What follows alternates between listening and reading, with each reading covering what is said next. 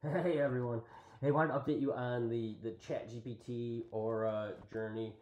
So posted on Reddit a couple weeks ago about what a pain in the neck it was to get out the Aura data and put it into ChatGPT to be able to ask it questions because I heard it did really well on the medical exam, so I thought that'd be interesting.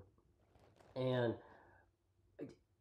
I don't think it's quite there yet, but I feel like there might be something here, and I'm wondering if you can help. If you're interested in working on this, put a I don't know, either direct message me or maybe we'll have like a little like a sign up thing down below. Let me hear your ideas on what to try here.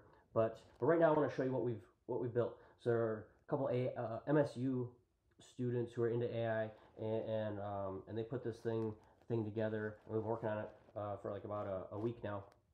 So what it does right off the bat is, it summarizes the data that we're looking at, and right now it's doing about a week because this data is still big, even though we're trimming it down so that this thing can act on it at all. And another interesting thing is it asks, it can use more information. So not only can it take the Aura data that it's been collecting, on me for 2 years. I don't know how long you've been doing your Aura data, but it can take in additional information. So I can talk about my stress here. I can talk about that I'm traveling over this time period. I've been waking up at 2 to 4 in the morning. I've been excited to work on a variety of projects, which has maybe been stressful. Talk about my diet a little bit, and the change from this week. I also broke my foot a few months ago, so I'm putting this into the system. So it's got the Aura data as well as it's got that quantitative data as well as this qualitative data, um, to look for ways to help make us healthier. Another thing that's interesting too is we've got it so the system can suggest questions.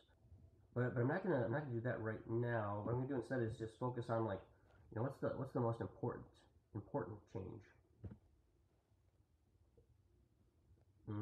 So you see, no real surprises there. Consistent sleep schedule, relaxing bedtime routines. We all heard that. So I'm curious. DM me if you want to help out on this. I can make this thing like really really useful and really insightful. But I feel like we're onto something here. So hopefully you're interested in this, and just DM me or sign up. Talk with you soon. Bye.